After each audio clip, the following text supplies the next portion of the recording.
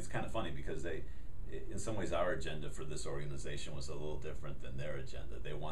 Our alumni wanted to bring alumni back to campus on alumni weekend to connect with students in a positive way, to do something for the community. So they did organize a service event that included people bringing donations and care package type things that they made. So that was very positive. It went across organizations, included alumni and students.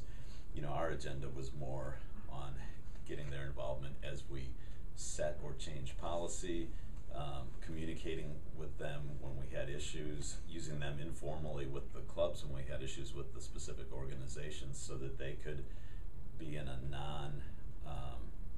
authority role, but in an advisory role with the students, and we found that to be somewhat effective. We wanted to also use them in strategic planning with the organizations too, so that they could help them explore more fully what their traditions, their positive traditions and their values were, and things like that. So we did the service event. It was very positive. That was important to them. The issue of whether or not there would be alcohol on campus during that event was a